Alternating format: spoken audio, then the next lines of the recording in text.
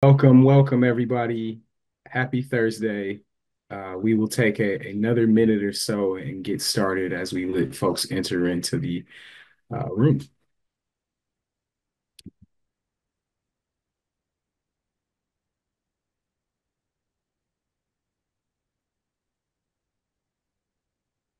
Okay, good morning, everyone. We're going to get started.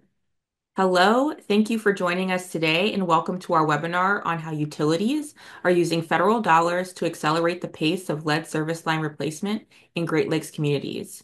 This event is hosted by the BlueGreen Alliance and the Great Lakes and St. Lawrence Cities Initiative. I'm Jasmine Mossbarger, the Communications Manager at BGA, alongside my colleague, Margaret Cornick. Together, we will help coordinate communications for this webinar in the background.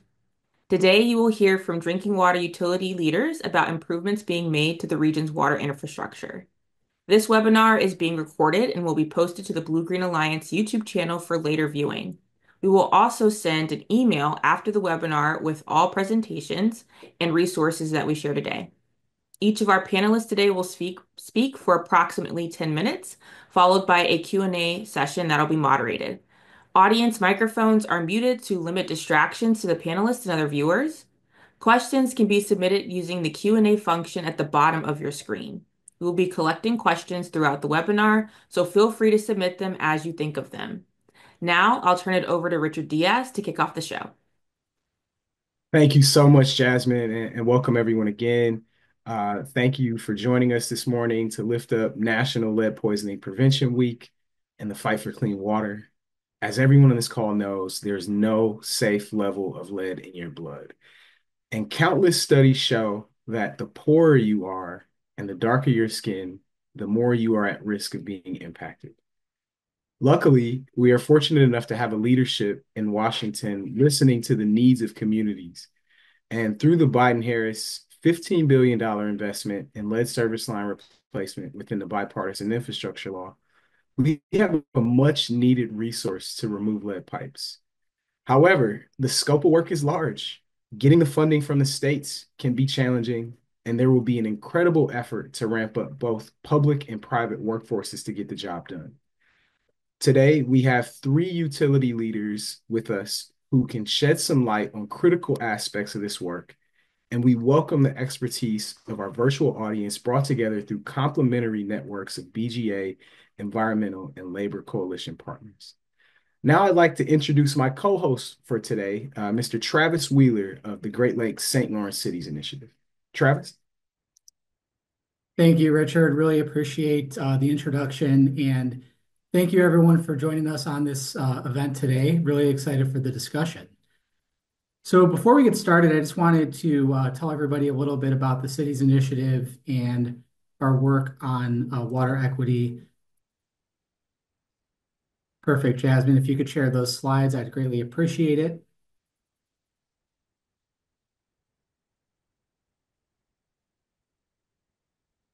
All right, you can go to the next one. All right, so the Great Lakes and St. Lawrence Cities Initiative was founded in 2003, and we are a multinational coalition of local elected leaders, all working collaboratively to promote the environmental and socioeconomic health of the Great Lakes and St. Lawrence River Basin. We now have approximately 260 communities of all sizes that are a part of this mission, and we are also working now with First Nations and tribal communities among our local elected leaders, in addition to our traditional mission of working together with mayors. Next slide. We work on a variety of challenges in the Great Lakes: climate change and coastal resilience, water equity and infrastructure.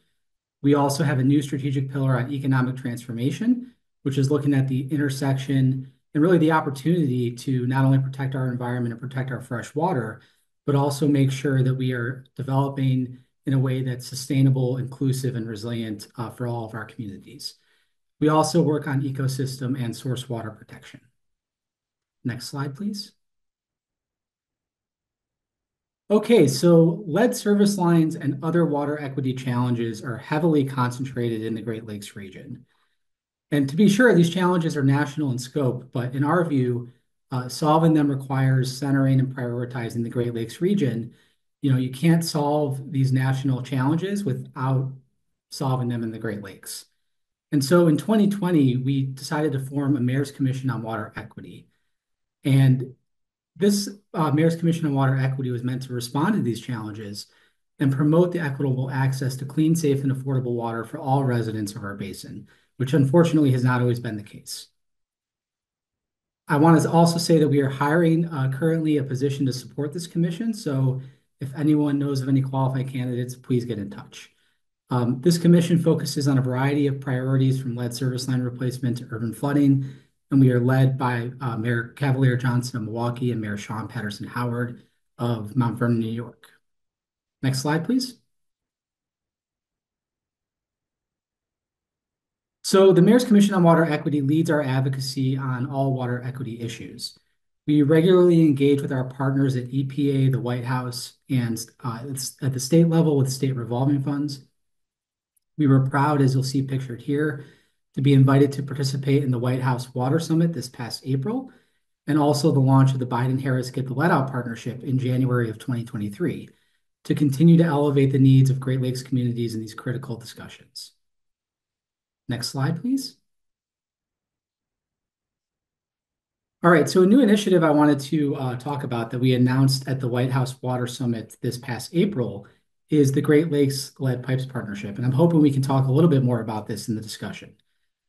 So this partnership, in our view, is necessary for several reasons. One, as I've already mentioned, lead service lines are heavily concentrated in the Great Lakes region. And as we'll hear today, Great Lakes big cities are starting to make tangible progress on expediting their lead service line programs and doing so in an equitable manner. And this really needs to be celebrated. And also, we need to make sure that this progress is recognized and that we build upon this progress across the region. However, there are still a lot of common challenges that remain, whether we're talking about community outreach, workforce development, securing the funding necessary to be able to actually do full lead service line replacement and do so in a way that's on a faster timeline. And so this partnership is intended to get mayors in the driver's seat, leading the way in advocating for more federal dollars, sharing best practices across the region, and overcoming common challenges to speed the pace of replacement. So we are really pleased to be working with Mayor Brandon Johnson of Chicago, Mayor Mike Duggan of Detroit, Mayor Cavalier Johnson of Milwaukee, along with the water departments participating in today's event to advance this important partnership. And we look forward to working with all of you to continue to expedite lead service line across the Great Lakes. With that, I will turn it back over to Richard. Much appreciated, Travis.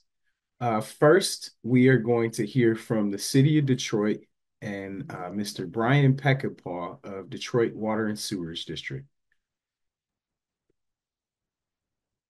Good morning. This is Brian Peckapaw from the Detroit Water and Sewage Department, and I'm the Public Affairs Director. Thank you, Richard, and thank you, Travis, for having us to share our story about lead service line replacement in Detroit. Jasmine, can you share my slides? We'll just give you a brief overview of lead service line replacement program in the city of Detroit and how we've expanded contractor capacity and have accelerated our pace.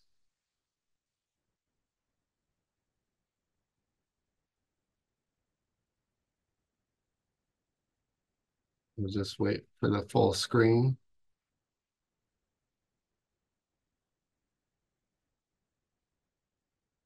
There we go. Thank you. Next slide, please. So in Detroit, we started lead service line replacement in 2018. We included it in our capital funded construction. What that means is while we're replacing water mains in neighborhoods, we're also replacing the full lead service line from the meter inside the house in their basement all the way to the water main.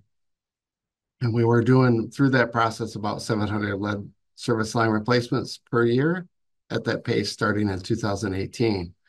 There's been no direct cost to homeowners. We have provided the cost through our operations and through our grant funding, which you'll see in a moment. And our average annual water rate increase since 2016 has been 2.9%, lower than inflation per year on average. And so we've been able to keep rate increases low while also doing this incredible work to get the lead out and address a public health and safety issue. Our inventory in the city of Detroit, we're a 140 square mile city, large geographic area. We have 80,000 lead service lines. We are mainly a single family housing area. We don't have a lot of multi-unit housing. So 80,000 lead service lines is estimated. We have replaced since between 2018 and 2023, 5,884 service lines.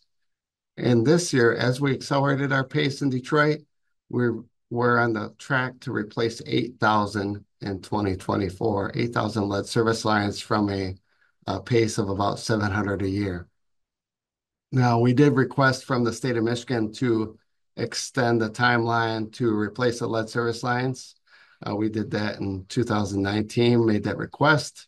However, we are on pace now to finish our lead service line replacement in the next 10 years, and we will exceed the state's requirement in Michigan as well as the EPA new lead and copper rule improvement, or the LCRI.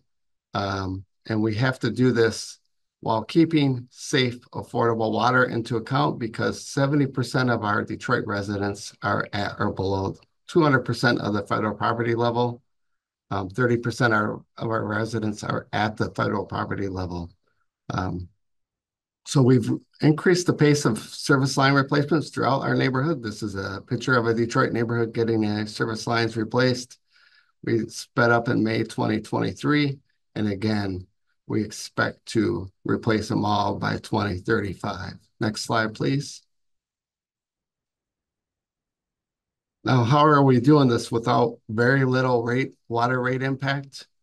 We've diversified our funding sources. We've been very fortunate. The Biden-Harris administration has been supportive of Detroit and many other cities, including our colleagues here on this webinar, to get funding from federal and state sources to replace lead service lines. We've received ARPA funding through the state of Michigan and EPA.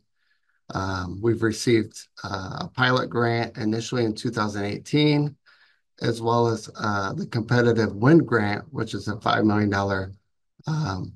grant that we received, that we're having small contractors replace lead service lines. And we have other ways that we've diversified our funding. We've also used capital dollars. In fact, our Board of Water Commissioners is voting on that item today to have 3 contractors split a $30 million in capital bonds to continue our pace of lead service line replacement. Next slide, please. And how do we do this? It's great to have funding, and it's an incredible opportunity to have this historic funding across America and here in Detroit, but we have to be able to do it with contractors. So we were challenged by Mayor Mike Duggan, the city of Detroit, to expand our contractor capacity and also have employee crews to see if we could drive down the cost per house for lead service line replacement. So in the past year, through our Diversity, Opportunity, and Inclusion Director's Office, Tiffany Jones, and the rest of our leadership team, we've been able to expand contractor capacity. We had 2 existing contractors that worked on water main and other projects through our capital projects, but we've had 5 new contractors now work with the city of Detroit. And then we added 2 employee crews. So this drove the cost down from $13,000 per house on average to $9,300 per house. So significant. That means we can do more houses with available funding, significant change. And what are we doing per week? So our contractors are replacing about 175 lines per week. That's the current pace. And then our employee crews, the 2 employee crews with equipment we purchased with federal funding, they are doing 10 lines per week. Next slide, please. And this is just a breakdown of, and of course the team will share the slides with you. This is a breakdown of the funding sources. that I mentioned in that pie chart with the percentages. And so we have to diversify in order to have expand and accelerate the pace and get the lead out within the next 10 years, and also be able to have that contractor capacity and not have an impact on water rates in the city of Detroit. So this is how we laid out our funding. And then I have one more slide for you to share. Last slide, please, Jasmine. And then we offer the opportunity for our contractors to pick, based on their resources, the method they're going to use. We are hydro excavating every house on the block to determine service line material. Then the contractor comes back and does a replacement with homeowner or occupant permission. In Detroit, we allow that adult occupant, whether they're a homeowner or not, to give us permission to replace the lead service line at their home. So that has sped up the replacements, and also gives us 100% compliance. And since 2018, we've had no complaints or challenges regarding that opportunity to have the adult occupant give us permission to replace the line. So you can pull service with a mini excavator. We can use directional boring. Obviously, that machine is very costly. Some smaller contractors can't purchase that machine right now, so we allow the mini excavator, or what they call a basement buddy, where you push in the line from the basement. And again, we've decreased the cost to $9,300 per line.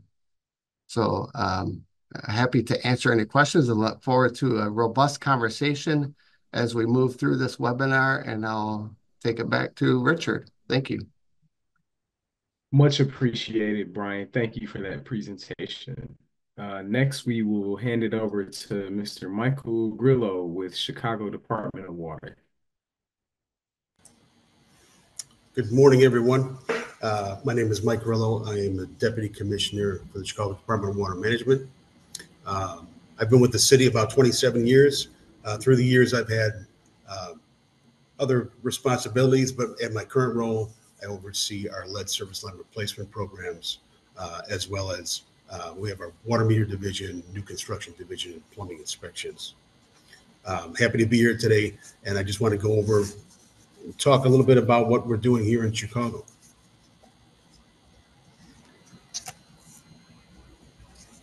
You can go to the next slide, please.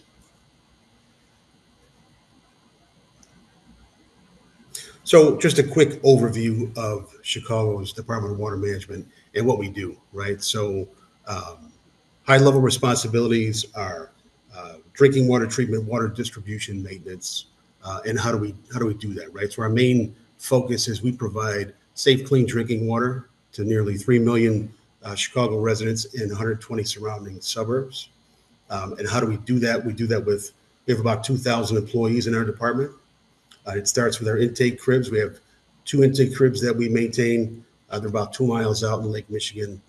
Those 2 intake cribs draw fresh water into our 2 water treatment plants. We have the number 1 and the number 8 largest treatment plants in the world, conventional treatment plants. And those 2 treatment plants are able to treat and pump about 650 million gallons of water each day. We are responsible for providing about 41% of the state of Illinois' drinking water. At that rate, 650 million gallons a day, we are only at about 30% of our rated capacity. So there's much more room to grow, to bring on downstreamers and provide that clean water that we treat further down as far out as we can reach.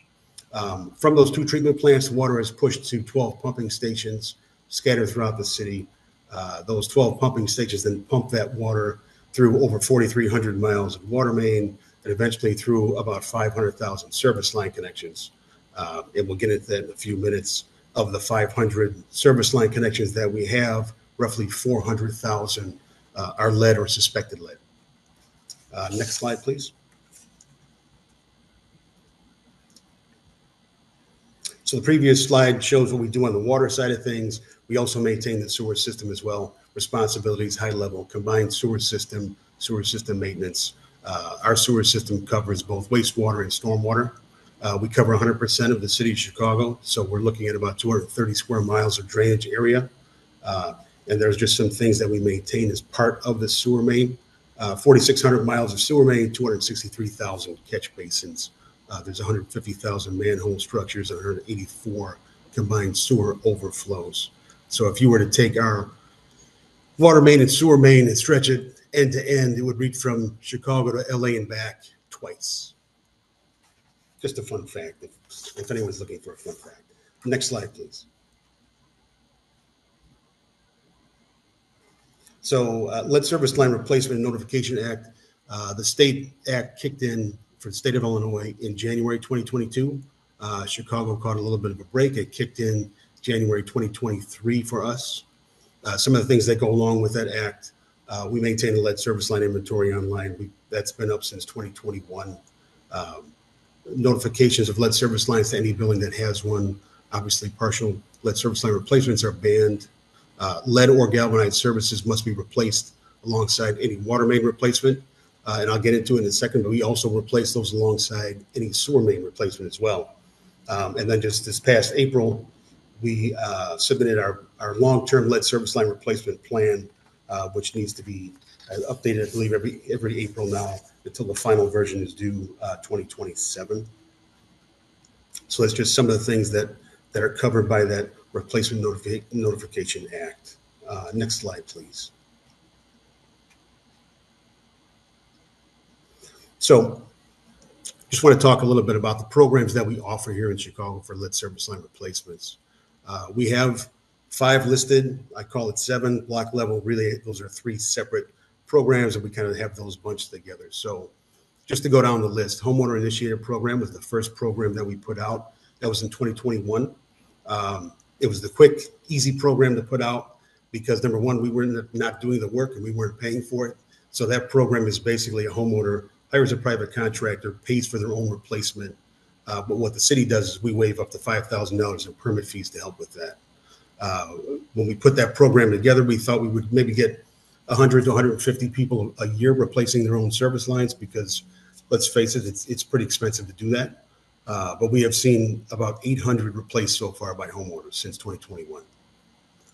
That I will also mention that is the only program that we offer that comes at a cost to our residents. Everything else that we offer is completely free. The second program that we kicked out, an important program, our Equity Lead Service Line Replacement Program, that is a free full lead service line replacement program offered to low-income homeowners. There's an application process. It's mainly single-family and 2-unit buildings, owner-occupied. We have a goal of 600 a year for that. That really started in 2022. It started at the tail end of 21, but really kicked into high gear in 2022. The reason we picked 600 as a goal, it was because of the funding. That's what we were able to pay for with the funding we put towards that program. And so far, we've replaced over 1,500 service lines as part of the Equity program. The next one that we rolled out was our daycare program. So that's a program that targets state licensed daycares. Again, a free full lead service line replacement. We prioritize low income neighborhoods to start. We're rolling that out neighborhood by neighborhood. The goal that we had for that program was 100 to 120 a year. We're closing in our second year of that program. And we've replaced about 185 services as part of the daycare program. And then the next program is our leaks and breaks, which is by far right now our largest program. So that is if any lead service line is impacted by a break or a leak that was repaired. It could be a leak on the service itself. It could be a broken main that's repaired that may impact 1, 2, 3, 4 different lead service lines. It's really any service line, lead service line that's impacted by any underground work, whether that's city work, other utilities, other companies. If it's damaged, we put them into the leaks and breaks program. In Chicago, we see roughly 3,000 to 5,000 breaks a year. So I don't really have a goal for what I expect to break. The goal is to maintain what's breaking. So if we get a mild winter, there's only 2,500 breaks or leaks that are repaired. That's our goal. Our goal is to stay current. Luckily, the last 2 years, knock on wood, our winters here in Chicago have not been too bad. So we haven't seen that huge number of leaks and breaks pop up yet. But since we started that program, that kicked in 2023. In 2023, we were maintaining that program with in-house construction crews. 2024, we were able to bring about 3 contractors on, 3 prime contractors broke the city into 6 groups, and have gotten some help by contractors. We've replaced about 3,200 services since 2023 as part of our leaks and breaks program. So then we get to our block level programs. Really, it's 3 programs. So we have a program for lead service line replacements only. That would be, think of newer water main, newer sewer main. We go in and just replace the service lines because we won't be back to replace that water main, say, for 50 years. We are going to kick off our first program for lead service line only replacements in about a month. But we have been working with water main replacements, our CIP work, our capital improvement project. So any water main replacement, any sewer main replacement, we replace any service line that falls within that project limit. Obviously, it would make sense if you're looking at water main, you're going to replace that water main, so you have to disconnect and reconnect to the new main, so you have to replace those services. But if the question is, why do we replace service lines alongside sewer main replacement? If you could picture the sewer main's dead center of the street, the water main sits usually in the curb lane on one side or the other. So those service lines that cross over the sewer main have to be disturbed when we lay in new sewer main. So those get replaced. And because we're tearing up the whole street, if we're going to replace services on one side of the street, we're going to replace the services on the other side as well.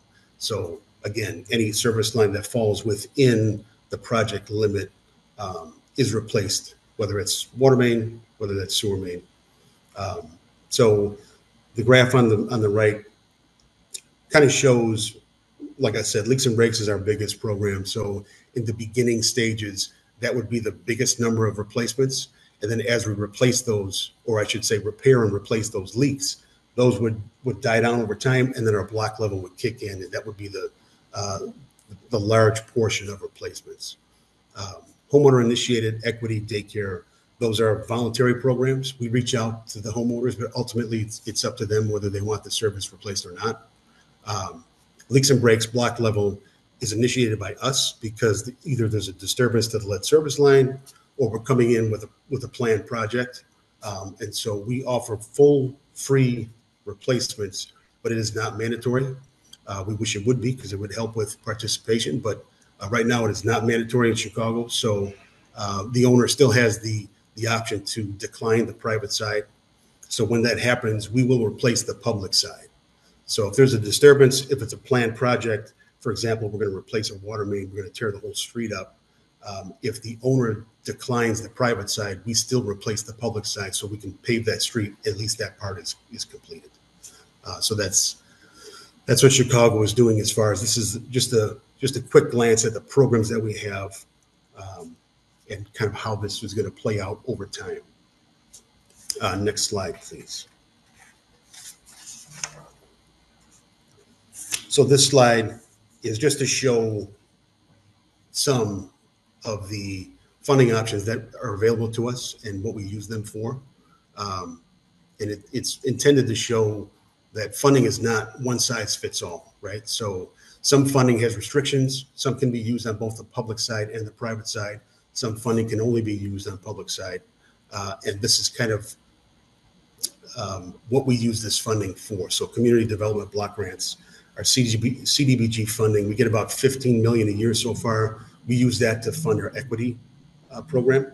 It can be used both on public and private. Wind grants, we applied twice, haven't been awarded anything yet. Federal earmarks, we've gotten almost $2 million this year. And that can be used both on public and private sides. We executed a $336 million WIFIA loan in 2024. We use that mainly for our public side replacements. Because we pay back that loan using rate revenues, we cannot use that on the private side. So that's our main bucket of funding, if you will, for public side funding. We did get in the first round of our daycare program $4 million in principal forgiveness from the Illinois EPA. Again, that's used on both public and private, right? So free money, grants, earmarks, principal forgiveness, that can be used anywhere you need to use it. Unfortunately for Chicago, there's not a lot of free money available to us, which is why we have that large loan that we executed.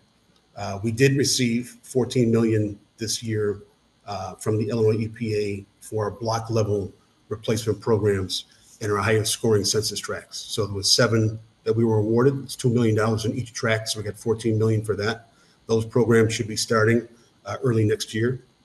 And then at the bottom here just shows water revenue bonds, general obligation bonds, and then TIF funding can be used on the public side, but we're not using that funding yet. We're still reviewing that to see how that can work for us, what we can do to make that work. But yeah, this graph is just to show some of the funding that's available to us and how complicated it could be to work through all that. And we could talk about that later, but when you're trying to separate the funding for what's used on public and private, it really comes down to tracking that data correctly and making sure that's all done properly. And so that was just a quick look at some of the things that we have going on in Chicago. And that's all I have for this presentation. Thank you. Yeah, Mike, thank you for that thorough explanation of Chicago's lead service line replacement work. Next, I'll turn it over to Mr. Patrick Pauly of Milwaukee Waterworks. Pat? Thank you, Richard. Good morning, everyone. Pat Pauly, Superintendent, Milwaukee Waterworks. While we're waiting for my slides to come up, I just have to say that Chicago's challenge is one of the few things that makes me feel better about Milwaukee's challenges. We have about 65,000 remaining active lead service lines to deal with, and I'll just take a few minutes to give you a brief overview of what we're doing. Jasmine, you can move to the next slide, please. So these slides were taken from, we're required to report semi-annually to our Common Council. I pulled these slides from that report. I have to warn you in advance that there's too many words, and each successive slide has more words than the previous, so you've been warned. And I won't, I'll just talk about a little of the high points. Similar to what Detroit reported, our costs were around $11,000 when we began our replacement program in 2017. They have slowly, thankfully, come down to the point where they're around $8,600. Our bid prices this year have been right around $8,000 for contract costs for a service replacement. I think that's due to primarily contractor efficiencies, but also we've learned a lot through these past nearly 8 years about the right scope of work, the right type of contractual requirements, the right bidding scheme related to bid items. And so I don't know how much lower they can get, but we're certainly in a far better place now than we were 7 years ago. Thanks to the bipartisan infrastructure law, we were able to eliminate the cost share for 1 to 4 unit residential properties beginning this year. So previous to this year, residential properties paid a third of the private side cost, which was in the $1,600 to $1,800 range. It was adjusted annually. It was certainly a hurdle for all of our property owners, but similar to what Detroit reported related to some of the underserved neighborhoods, it was going to be an even bigger hurdle as we expanded our program. So we were very thankful for the bill funding, very happy to remove the cost share for property owners. It has resulted in improvement in our rate of consents, maybe not quite as much as we had hoped, but some improvement. And so I think as the word spreads about the program, that'll get better. Our 2024 budget was for 2,200 replacements. You can see the breakdown there. We will exceed the 2,200, likely around 2,400, maybe get to 2,500. We have a furious end to the construction season. We'll be replacing over 100 a week beginning in November. Next slide, Jasmine. And so this is just a breakdown of what we've done year to year. I think similar to what Chicago reported, leaks and failures drove our program up until 2024. We had anticipated, based on our historical averages, around 400. It turned out there were far more than 400 on an annual basis, and we still, this year, about 550. The child cares, we monitor child care openings, and the child care replacements have been free to the property owner since 2017. They never had a cost share. We continue to replace about 100 a year, and so nearly replaced 900 in the last 8 years, and so they continue to open. We reach out to the property owner, tell them that they're required to have their service line replaced if it's lead, and work with them to get that done.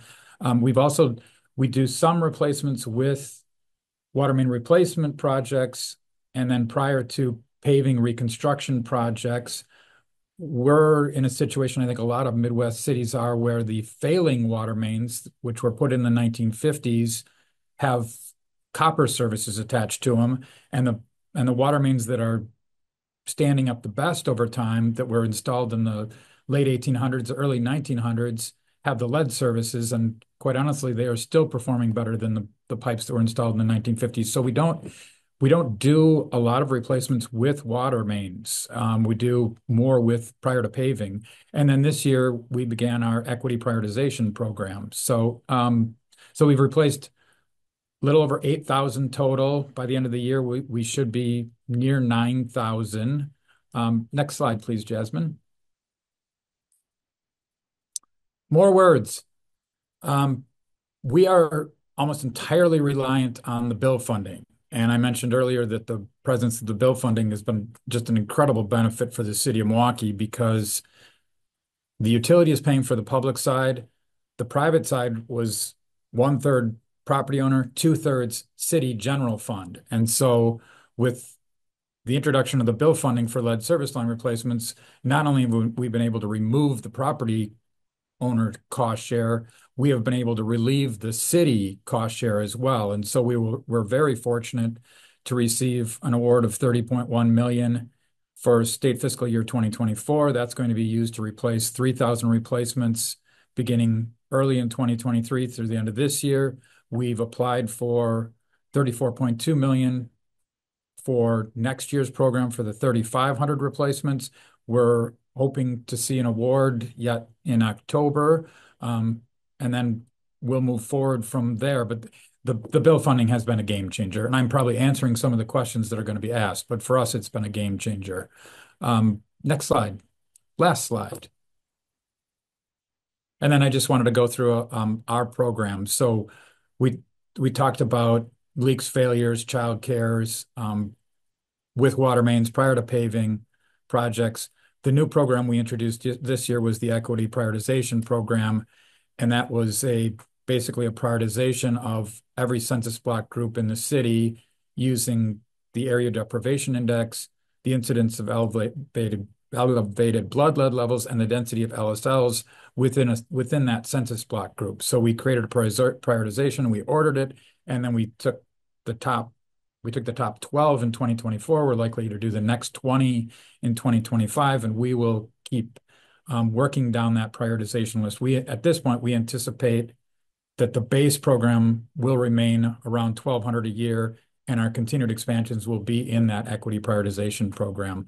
We added 8 positions in the middle of this year. We now have approximately more than 20 positions that are either primarily or fully allocated to lead service line replacement. And our overall staff, we're authorized for a little over 400 positions. We're not filled to that level. So fully 5% of our staff. We may need more positions in the coming years. As I mentioned, we intend to expand by 1,300 replacements in 2025. That will be through the equity prioritization program. We did retain an owner's rep to administer that program because we did not have the capacity internally. And then our intent is to continue to expand in 26 and 27 to get on that pace to have all service lines replaced by the end of 2037. That's all I have. Hopefully I kept us on time. Yes, we are doing well on time, Pat. Thank you for that. Great presentation on Milwaukee's program. All right, now we will start with our moderated Q&A panel in which I have prepared some questions to ask panelists, followed by my questions. My co-host Travis Wheeler of the Great Lakes St. Lawrence Cities Initiative will also have some questions. So first question, in realms of comparing and contrasting from 2023 to 2024, what are the biggest differences from last year's construction season to this year's? Where were you at this time last year compared to today? Let's start with you, Mike. So comparing 23 to 24, in terms of construction, like I said, our 2021, 2022 were pilot years for us. We were just building our programs. We replaced a few hundred service lines. And then that leaks and breaks kicked in 23. We went from, say, 500 or 600 replacements to 3,000. Um, the biggest difference, that was our first big year trying to figure our way through this process, right? Because obviously we don't have it figured out, but we're getting better at it every day. Um, One of the major differences in 24, at least in my opinion for us, is that the level of effort that we put towards coordinating with other utilities. When as your as your programs ramp up and the more replacements you're going to do, the more coordination it's going to take. Especially like Pat said, it's not just like gas company, electric company, but also with other city departments. So our Department of Transportation covers the paving, right? So that was we were chasing our tails in 23 as these leaks and breaks were popping up on paving projects, and either we had to get in there so they can finish, or they were holding it up for us to get there. In 2024, we've gotten so much better at help trying to coordinate that, even within our own department, right? So we have a lot of different bureaus within this department, and the repair is made on a lead service line. It goes into leaks and breaks program. Um, but there's so many other people involved with their own construction, trying to coordinate that effort. And, the angriest phone call you'll ever get is if someone waited 2 years to get their street paved and we showed up 2 weeks later with a street saw and cut a hole into it. That's not the call you want to get. So we're really, really working hard to make sure it's construction, right? So some slip through the cracks. We're doing the best that we can. But for us, I think that's the biggest thing. As far as the construction itself, it's status quo. I think last year, 23, we completed about 3,200 replacements. This year, we're going to be a few hundred more than that. And then 25 is going to be the year we start to really bring it up. So that's where we are. Great. Thank you for that, Mike. Brian, let's go to you. What are the biggest differences between this year's construction season and last year's, and where were you at last year compared to today? That's a very good question, Richard. So, when we started in 2018 replacing lead service lines, we integrated the program into our operations. So we don't have a separate lead team. We integrated it in finance and public affairs and operations and engineering, so to make it more flexible and nimble. So once we received the $90 million through the federal government in 2022/2023, we were able to scale up what we were already doing by replacing 700 lead lines a year. We were able to start bidding out these larger projects to replace 8,000 lead lines a year. And we were able to do about 20 meetings among contractors, new and existing, to tell them that we're advancing this work. We're going to speed up. We're not going to wait for the new LCRI. We're going to get ahead of this and do the right thing and get the lead service lines replaced with good copper pipes. And we're going to do so very deliberately. We also, one of the things we do in Detroit to get 100% compliance is to make sure that we do extensive outreach. We spend about $43 a house on outreach before the contractor even gets to the street. We do on the block community meetings with residents. We do advanced door hangers. So once we had that already in place for the prior 4 years, we were able to scale that up to a larger replacement program with the federal funds. And then now we want to continue that work. So we diversify by having using some capital bond dollars to continue to do that pace of work. And we also did this with internal staffing. So we didn't hire an engineering firm to manage the contractors. That's still being managed all by the internal staff. They're the project managers assigning the work. And we, again, integrated it. So when operations or engineering decides that we're going to go in this area because it's the most vulnerable, it's the oldest part of the city, has the most density of lead service lines and density of children and seniors in the homes. They also check that data with public affairs, with the PR team and say, what's the outreach look like in this area? Do we have an organized community? Can we do it quickly? How quickly can we do it? So it's a very deliberate process, and we've just been able to, fortunately, scale it to 8,000 a year, 8,000 lines a year. Wow. It's pretty significant. Thanks for that, Brian. Pat, same question for you. What are the biggest differences from last year's construction season to this year? And where were you at this time last year compared to today? I was giving this some thought as Brian was talking, and we might have to consult with Detroit to understand how they went so quickly to 8,000 because that just seems like a huge jump for us. So when the bill funding got approved, and quite honestly, my memory is failing me how many years that ago that was. That was well over 2 years ago. We knew we had to expand the program. Then our Mayor Johnson put forth a 20-year goal for all lead service line replacements. So that added more pressure on us to expand the program. Then the LCRI rule got proposed, and that added even more. And I guess throughout that time period, we were working diligently to try to develop a prioritization program, to try to develop a plan to expand the program. So last year at this time, we were just putting in place the owner's rep contract, the finalization of the prioritization, the, I think, a plan to expand year after year, and also at the same time, to great stress to our staff, trying to meet our goal of 1,200 replacements. This year, and we're not good at celebrating our accomplishments, and so this has given me just a brief period of time to think this through. I mean, this year we are going to meet the goal of 2,200.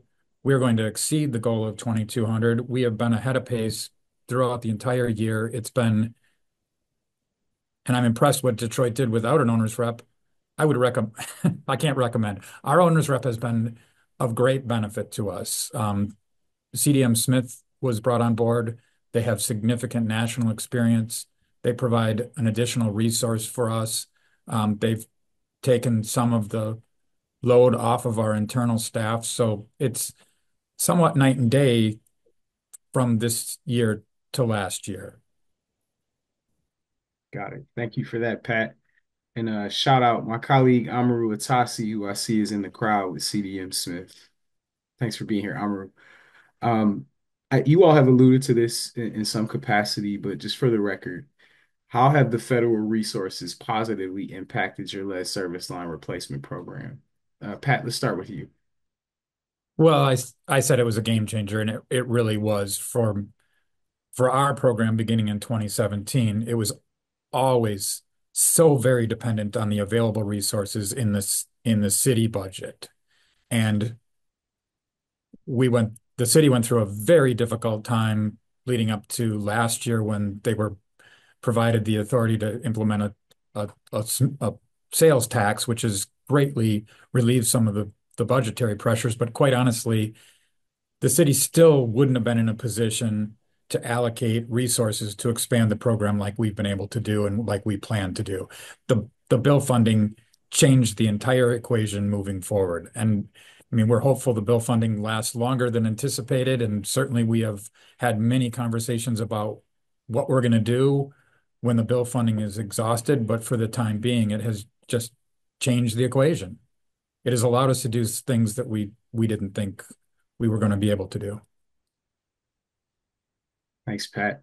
Brian, let's go to you. For the record, how have the federal resources positively impacted your lead service line replacement program? Well, Richard, it has allowed us to accelerate our pace to the 8,000 lead lines per year. What we did with the initial $75 million in federal funding, that actually came through the American Rescue Plan Act through the state that was allocated by EPA. We took that money and broke it up. So we took $5 million of that 75 million and did startup of our employee crews. So we got equipment for them. we got the directional boring machine, the basement buddy. We were able to train the crews and then staff up for that portion. And then we did another 25 million to one contractor to do lead service lines. And they're supposed to be a 2-year contract. They actually just finished, they're wrapping up right now. So they finished 8 months ahead. Um, and then we took the other 45 million and used that to spread out among 4 contractors. And so then we give them certain areas to concentrate on. This allows us to concentrate on the most vulnerable areas and then scale up, like I said earlier, uh, our lead service line replacement program. And it's definitely has been said, game changer, and it's changed the level of the pace of the replacement. And we couldn't have done it without it. But now the big question is, like Patrick said, how do you continue that same pace and also not have an impact on water rates in your community? That's what we're debating about internally right now. Got it. Got it. Thank you, Brian. And Mike, how have the federal resources positively impacted your lead service line replacement program in Chicago? So, obviously, right, every dollar counts. Getting some of that money is helping us to keep these smaller programs independent of the big picture, so that we can help the people that need help the most, right? Our equity program, our daycare program. Um, in Chicago, with 400,000 service lines that we need to replace, uh, we can't get our hands on enough money to help. We need to ramp up. We need to ramp up very quickly. And this isn't just going to be a 10-year program. This is going to be a multi-decade program, at least 20 years, right? So getting the funding and maintaining that for a long period of time, but getting the funding to really kick off, like I said, the first program that we really kicked out was our equity program to help low income households, single family and 2-unit buildings. Those are owner occupied. So it's not rental property. They live there. Daycare is the same thing. Most of the daycare programs or daycare lines that we replace, those are in-home care. So again, the owner lives there. So it's not just helping their business, it's helping their family, helping their home. But it's made a huge difference and helps us to expand, to keep expanding. Thank you for that, Mike. Next, let's talk a little bit about contracting. So, all of your cities have a small women, minority business enterprise, disadvantaged business enterprise requirement within your procurement practices. With more work coming online for lead service line replacement, are you seeing an increase in the DBE contractors partnering with primes or DBE contractors even becoming prime contractors? Let's start with you, Pat. So I think to date, we've been pleasantly surprised by the contractor community response. For a while there, we were getting 2 or 3 bids. Most recently, we had 7 bidders. I would say to the question about the small business enterprise, we have seen we have one small business enterprise prime bidder who bids on most projects. That that contractor has also partnered with more than one other prime contractors that aren't plumbing firms. So a lot of our work has, since the beginning of the program, didn't end up in the hands of small plumbing firms. It ended up in the hands of our typical heavy construction underground contractors that replaced water mains and replaced mainline sewers. A lot of them don't have plumbers on staff. So what they have taken to is subbing out the plumbing work to a small business enterprise. So there has been some of that. Probably not quite as much as we would like to see, but there has been some partnering of SBEs with primes to date. Got it. Thanks, Pat. Brian, let's go to you. Are you seeing an increase in SWIMBY contractors partnering with primes or even becoming prime contractors themselves for your program? We are.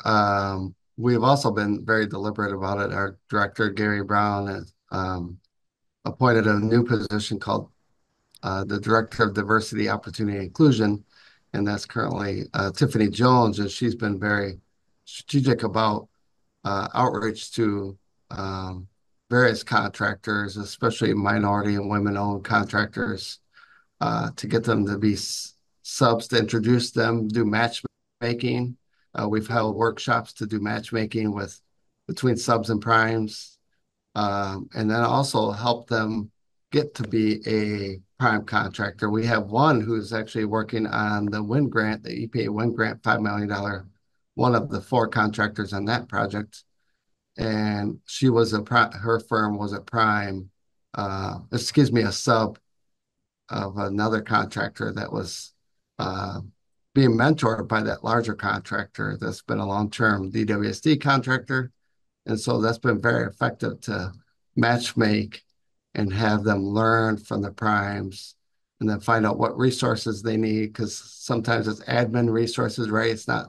It's bonding is an important piece, but admin resources to even like submit invoices and do the proper process to administer their contract and do the follow through. So we've been very deliberate about expanding it, and we're doing events to introduce people to Detroit, introduce small contractors to Detroit. We are focusing on Detroit contractors, but we also reach out to other communities in other states to expand our capacity. Wonderful. Mike, are you seeing an increase in SWIMBY contractors partnering with primes or even becoming prime contractors to secure a bid on lead service line replacement in your city? Yes, definitely. So all of our contracts go out with stated goals for MBE, WBE numbers. So just by default, the more contracts we put out, the more partnering we're going to see. And we do meet with certain groups of contractors, let them know what's coming down the pipeline with work, so they can be ready for that. We get, like Pat said, we get a lot of the big contractors, right? So the primes are usually very large, and they have to sub out the plumbing work. Um, you know, any plumbing contractor can run a new service, but the contracts that Chicago puts together are sort of, I'll say, all inclusive, as far as it includes outreach, it includes the construction, it includes the restoration. So there's a lot of different components there where they have opportunity to partner with bigger firms. Maybe they're going to do the outreach, for a certain contractor, or maybe they do hauling, or maybe they do concrete work. There's a way there there's so much work. There's enough for everyone to be a part of it, and we are seeing that partnership. And what we're trying to do is repackage contracts, make them smaller, make it so that the smaller firms have a chance to bid on those and become a prime, and build capacity. You get a few of those under their belt. Next thing you know, they can bid on the big contracts. So we are seeing that. And like I said, we meet with the contractors on a regular basis just to let them know what's coming, so they're ready. But so far, it's been positive. Great. Wonderful.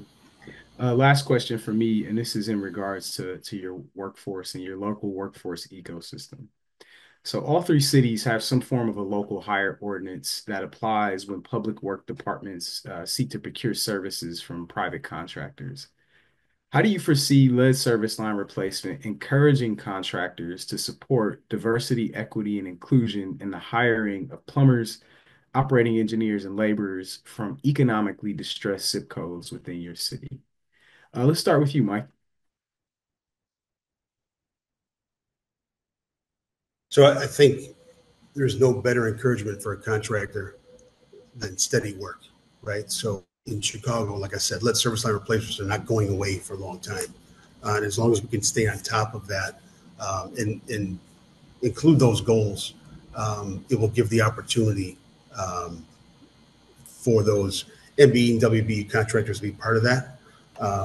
We are trying to do as much as we can to increase that participation, maybe raise that percentage a little bit. And like I said, it just by default, because there is so much work, at some point we're going to have so many contracts out there at the same time. There's going to be opportunity for that to continue, and for that to grow, and that's what we're hoping for. So we're hopeful that as this grows, everyone becomes a part of it.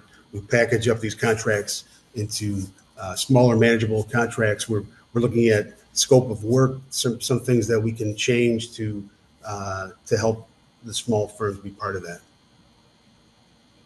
Got it. Thank you, Michael.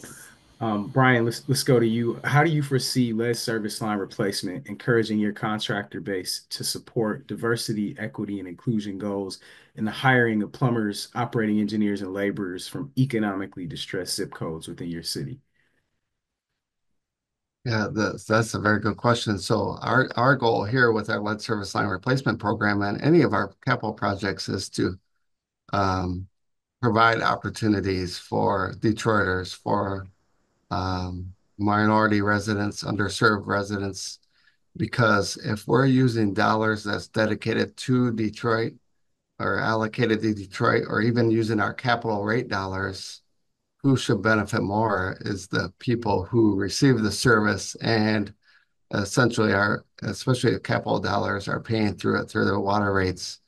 Um, we believe that's a priority for us, and there is a mayoral executive order for a certain level of construction projects. It's $5 million and above that have to have a 50%, 51% should be Detroiters hours worked on the project.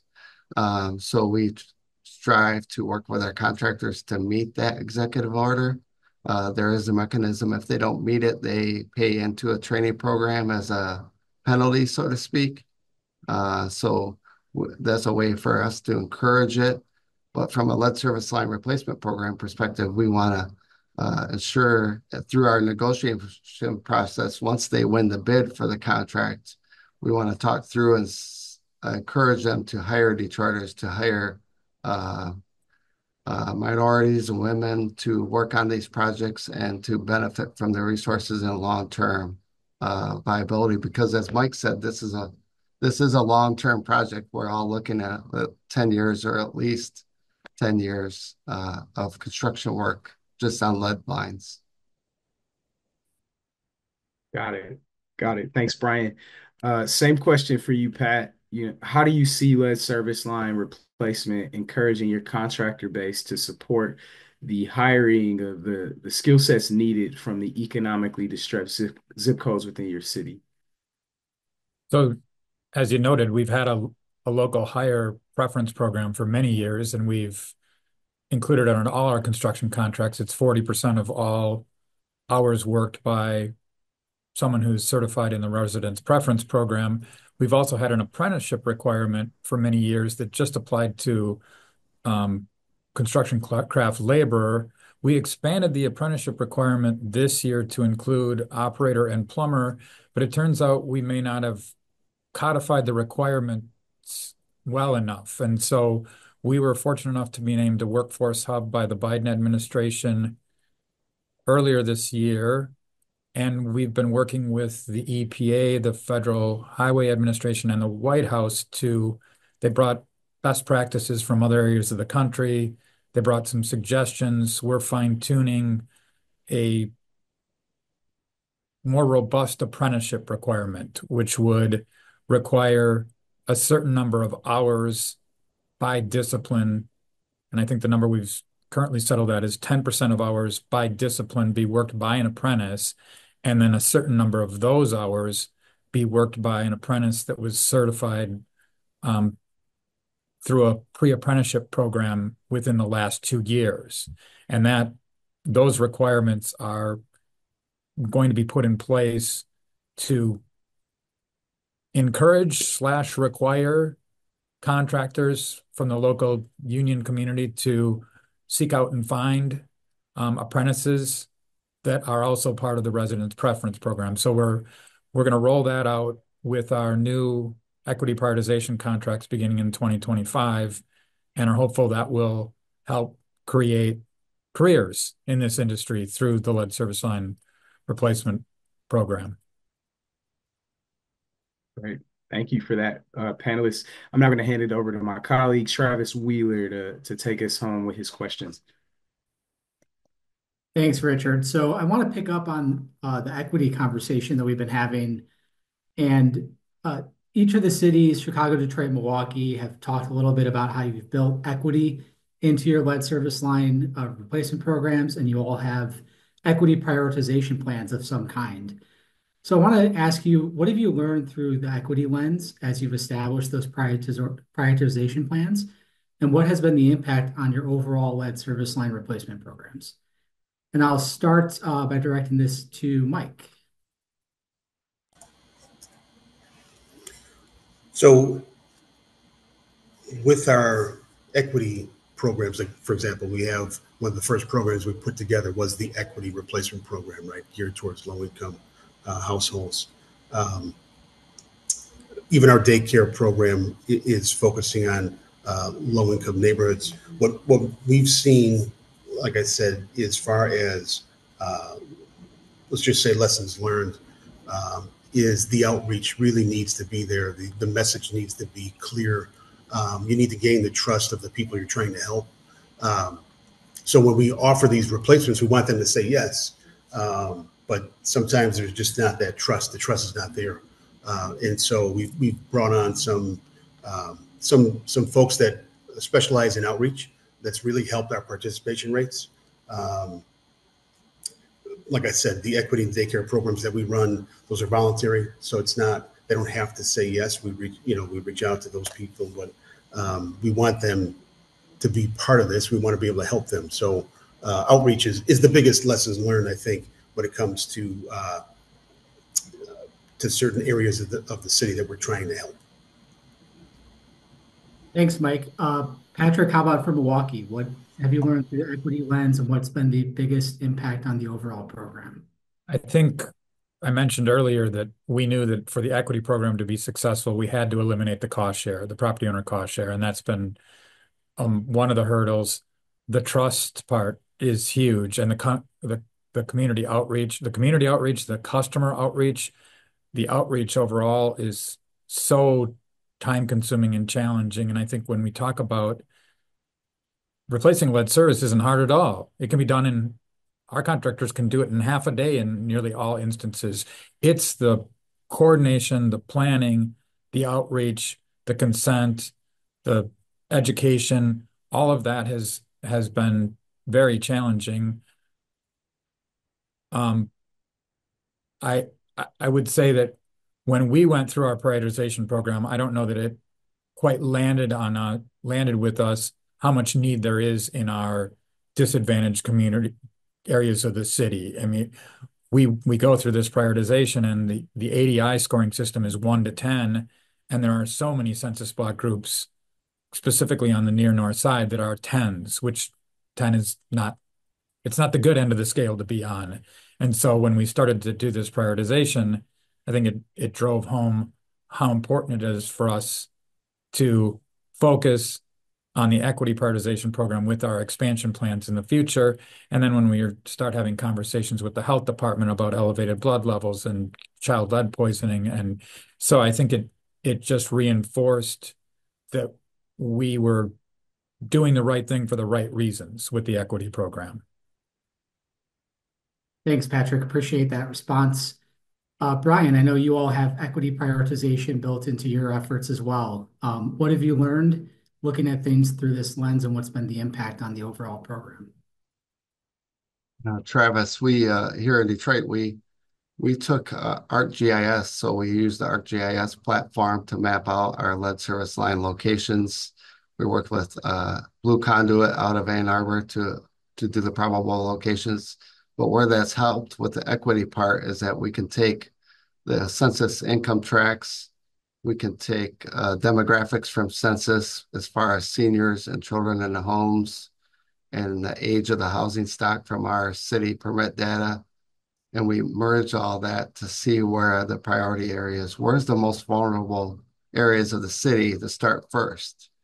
And where that helps us with the equity piece, but that also helps us to communicate to the rest of the city, why are you here instead of in my neighborhood?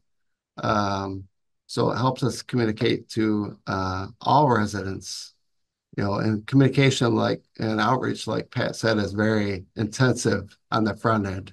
Why are you replacing the lead lines? My water is fine. why do it now?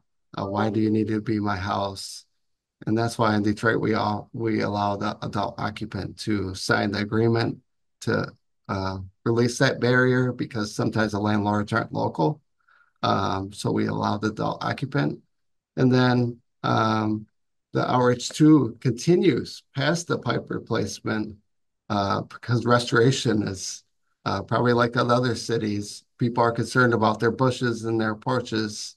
Restoration is also a big factor in making sure that's done correctly and communicated on the front end what they're going to see after the replacement is done. Great. Thank you so much for those responses. So, building on some of the discussion that happened earlier regarding the investments from the Biden administration that have helped all of you accelerate your programs, and especially thinking about how that's helped you accelerate it from an equity perspective and not passing all of those costs on to homeowners and low-income residents. Want to talk a little bit about what your cities still need in terms of funding support. A concern I've heard from some utilities and also some residents is what happens when the infrastructure law funding goes away. How are we going to maintain this pace of replacement? So, Brian, I'm going to actually go back to you right away. From Detroit's perspective, what's still needed to support your efforts to remove every lead service line and continue to expedite replacement efforts? Well, Travis, with 80,000 lead service lines in Detroit, we estimate that's going to be close to $1 billion to replace all those lines. And then you have to factor in the unknowns, some of those unknowns that we all have in all three cities. Likely some of those are lead lines or galvanized that were required to replace galvanized as well. So funding is definitely a need. So as we look at the BIL changing and the ARPA funding going away, we're looking at how can we, over time, use capital dollars to continue the pace of lead service line without having a significant rate impact. We can't raise rates double digits. That's unsustainable and it would create an affordability issue here in our city. Yeah, even further affordability issue. So we have to be there very deliberate about how we utilize a mix of funding, still trying to get grants and use DWSD or Detroit Water dollars to continue the pace and also look at philanthropic dollars. We've had a couple groups reach out to us that were interested in supporting lead line replacement because they see it as a public health issue, which it is. And so we're in continuing conversations about that's another way to diversify the funding sources going to a third party or external sources outside of government. Thanks, Brian. Sounds like your strategy is going to be a lot of diversification and leveraging different resources, which I know a lot of cities are looking at as we get beyond this era of bill and ARPA funding. Mike, over to you. What support does the city of Chicago still need to continue to ramp up its lead service line replacement efforts? So I think the common thread is it's funding, right? So if you have enough money, you can do it, and you want to keep that steady pace, right? So we don't want to every year have to try to figure out. Once we get to a certain point, we get to that pace that we need to be at. We need to have that steady flow of support, steady flow of funding. The other thing too is that contractor. We need to make sure that there's enough contractors out there as we're all sort of pulling from the same pool of contractors, even just within the state of Illinois, but even surrounding states. Those we see a lot of the prime contractors are pulling from the same pool of subcontractors.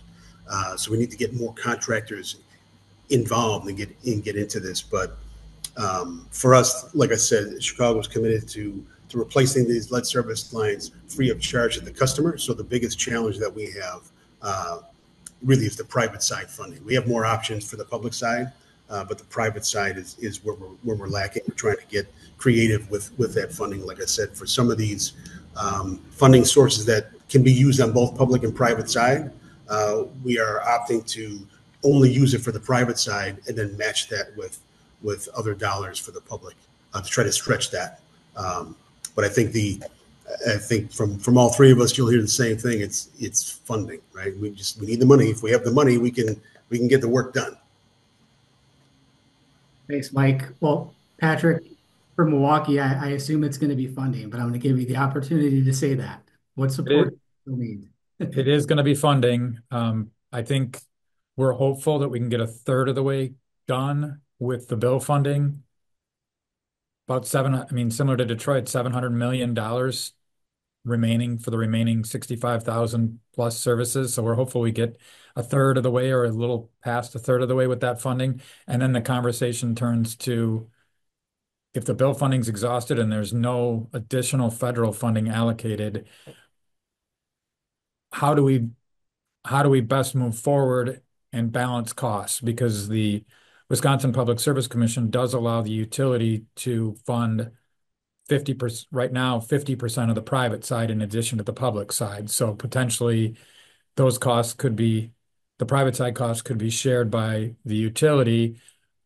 That will obviously will impact water rates. And right now, as I mentioned, we've been very fortunate with the bill funding that we got principal forgiveness for the full private side. We received a little bit principal forgiveness for the public side, but the remainder of the public side is going to land on the water rate payers. And so expanding that exposure to include half the private side is going to have a significant impact on rates. So we are trying to work as diligently as we can to use whatever bill funding is made available to us. And then there's going to have to be a serious conversation as that day approaches about how to pivot. Thank you, Patrick, for that answer. We have a lot of work ahead of us now that we have, of course, the lead and copper rule improvements finalized to figure out this funding picture. So looking forward to working with all of you on that. All right, we have some questions from the audience that I want to start getting to. All right, we'll have a question from Sophia Johansson, who has asked for all of the panelists, how are you planning to protect families and communities from lead poisoning until the last lead service line is replaced? Cities such as Denver have been distributing filters that are certified to remove lead. Are any of your cities pursuing similar efforts? And I will start with Brian. Yeah, Travis, that's a very good question from the attendee. We are distributing NSF 53 pitcher filters, and a cartridge is sufficient for 6 months. We're distributing those anytime we disrupt a water main or see a lead service line, visually verify there's a lead service line. We have a water main break. We change out a meter in a house where we see a lead service line, or we're doing the replacement project. Anytime there's any activity related to the service line, we provide a pitcher filter. We've been doing that since 2018.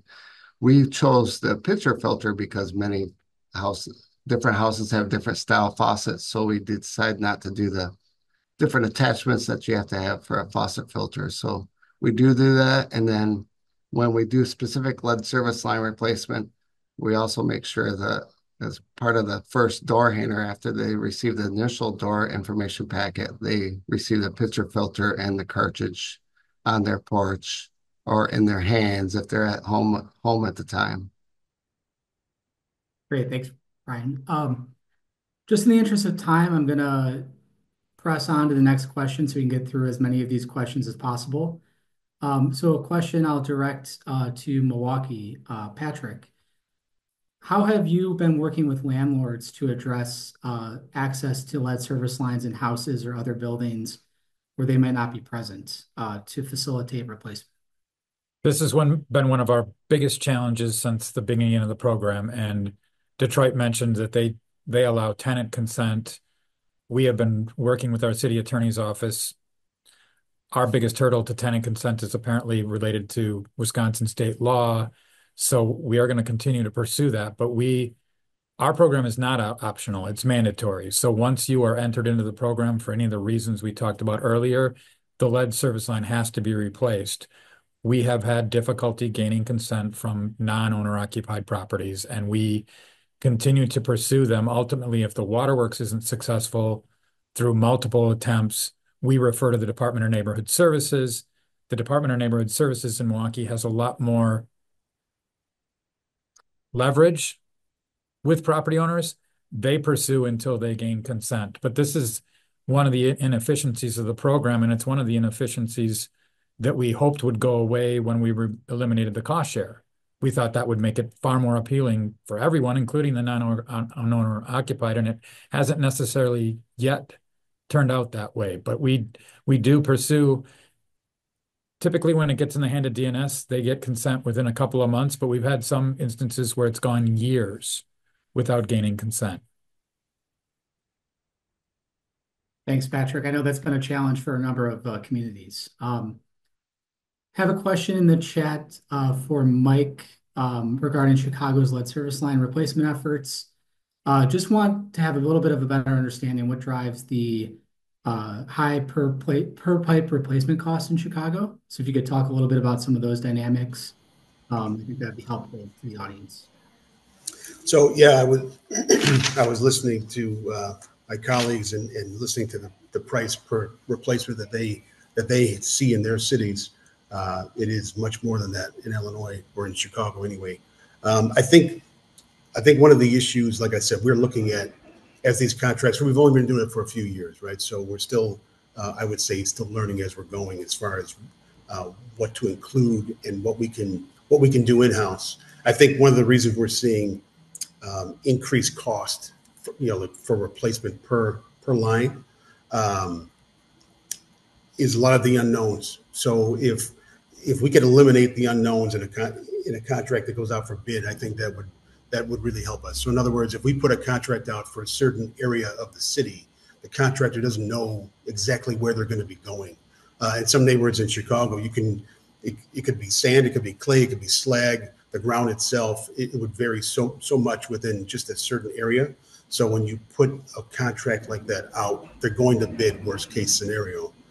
So we're really trying to figure out ways to repackage these contracts and give the contractor as much information as they need to try to lower that price, and at the same time get competition. When there's only a few big guys that bid on this, there's really no competition. So that's what we're seeing. Thanks, Mike. So it sounds like there are some efforts underway to try to bring those per pipe replacement costs down over time as you ramp up. Yep. Which is great to hear. All right, I want to pose this question to all of the panelists. Has anyone reached out to the United Association of Plumbers and Steam Fitters for an additional list of small and minority contractors in their area? And Brian, I'll start with you. Travis, we in Detroit have reached out to our local and regional plumber unions, and we are collaborating with them. One of the things with our lead service line replacement program is that we do need a plumber on the end where it's making the connection to the house plumbing. But as far as installing the actual line, we generally use laborers. That helps with driving the cost down per house. So usually a crew only needs one plumber per crew, and then or per contractor, because there may be several crews on the same street doing the work, and then they can spread that plumber out to go and do the connections once the new copper line is installed. Okay. Thanks, Brian. Mike, any outreach to the plumbers and steam fitters on small minority contractors in the area? So similar to what Brian mentioned, we talk with our local unions, local or regional unions to just to let them know what's coming, right? So that was what I was trying to get at, is that they know there's a ton of work coming down the pipeline. And we meet with certain contractor associations and certain groups of smaller minority contractors. Like I said, it really matters that there may be more contractors out there. Like we sometimes see, we put something out for bid, maybe 15 contractors take the bid, but only 5 actually submit something, right? So then after the fact, we go to those contractors and ask them why. Like, what did we get wrong? What could we have done different so that you would have, bid on that job? and we're taking that information to help us change future contracts. But we do meet with local and regional unions and contractor associations to see who's out there, who's available. Again, get the word out so they all know there's work here to bid on. So come to Chicago. I cannot endorse that as a cities initiative employee because we represent many cities, but I live in Chicago and love it here. So endorse that from a personal perspective. Over to Patrick from Milwaukee. Any outreach to the plumbers and steam fitters on Um, Not nationally, but certainly locally. Prior to being a workforce hub, we had sporadic conversations with them and our local contractors.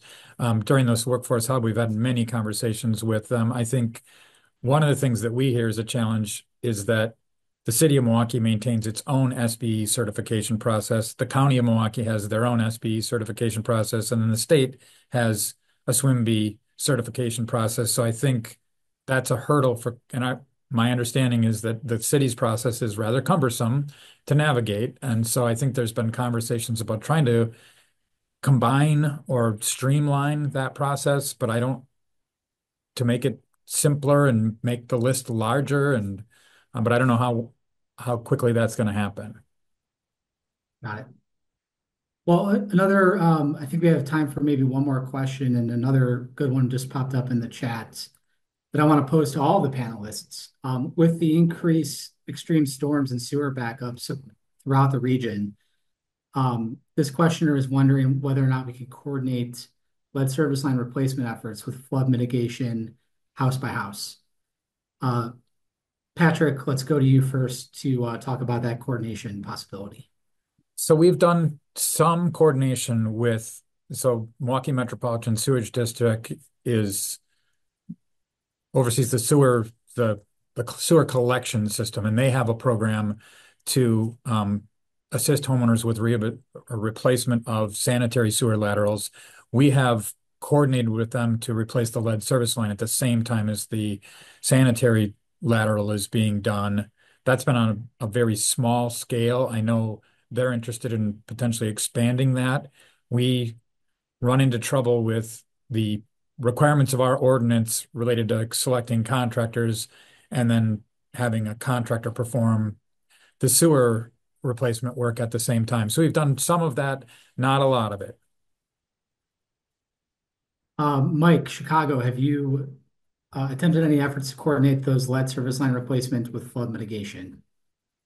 So as I mentioned earlier, with all of our sewer line replacements, our sewer main replacements, we also replace all lead service lines that fall within that job's location.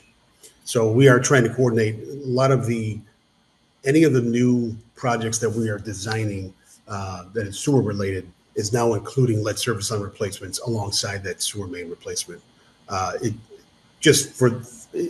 It just makes sense that we're going to be in the street. Sewer is usually dead center, the deepest infrastructure, so the whole street's going to be ripped up anyway. Like I said, half of those service lines are impacted anyway, so they have to be replaced as part of leaks and breaks. But all of our sewer main projects now include lead service line replacements if they fall within that project limit. Thanks, Brian. And any efforts to coordinate there? Yeah, I have a two-part answer for that. So first, 80% of our houses, the sewer line goes in the back of the house into the alley. So our lead service lines, our water service lines are in the front. So we're mainly doing those separate from sewer projects. However, when we have a neighborhood-wide project, such as a stormwater project in one of our neighborhoods where we're doing sewer water main and we combine it with lead, we're doing a detention basin in one of our neighborhoods when we have both the alley and the street dug up, just like Mike said, the street dug up. We are doing lead lines in those cases when it's a combined project. Got it. Well, thank you for those answers. And I want to thank the panelists for their time, spending an hour and a half of their very busy schedules talking about lead service line replacement efforts in their cities. I also want to thank the audience for some really robust questions that led to some good discussion. And on behalf of the Great Lakes and St. Lawrence Cities Initiative and BlueGreen Alliance, want to thank everyone and looking forward to continuing to work with everybody to continue to move lead service line replacement forward in the Great Lakes and address these water equity challenges for our residents. So thank you, everybody, for being here today and for participating in the webinar. And we will be in touch soon. Thank you.